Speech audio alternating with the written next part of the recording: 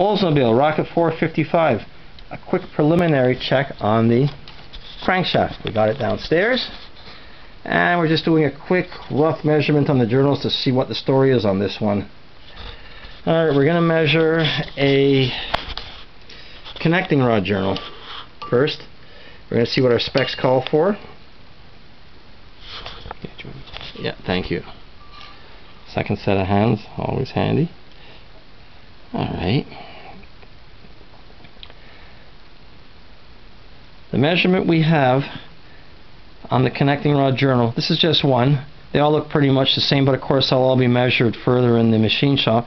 This one says 0.24997, and the specs for the connecting rods call for 0.24988 to 0.2499998. So it looks like we're within spec on the very healthy side of the thing. So at least with the one journal measurement, we'll do a quick second, third, and fourth down the line.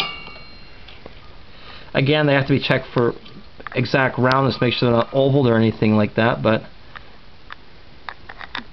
this one shows roughly just on the borderline for the maximum thickness. So regardless, it looks like it's a pretty healthy unit what we have here. Yes, right on the maximum side of the limit.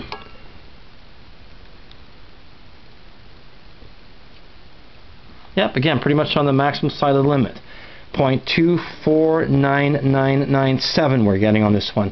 Now the main journals, the book says, should be 0.29993 to 3.0003.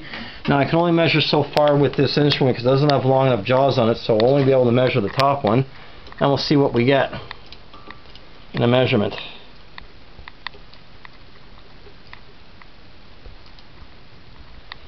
Yeah, it's looking pretty healthy too. This one is coming out to be 0.29999 actually, so it certainly is within the limits as well too, and we'll have to see where the other ones are going to take us as we go along and measure them. And we'll get to work on the pistons a little bit. We'll get those cleaned up. And they're on a cookie sheet, getting ready to be cooked, it looks like, but they're going to be cleaned one by one individually. They'll be measured too, of course. It's a very slow and due process, so I mean there's no rush to do it. Again, like I pointed out another time, this is a nodular iron crank, sort of about midway on the performance scale between the later cast iron ones and the legendary and very hard to find forged ones. So again, for my needs, the car won't see anything much over 4,000 RPM anyway, really.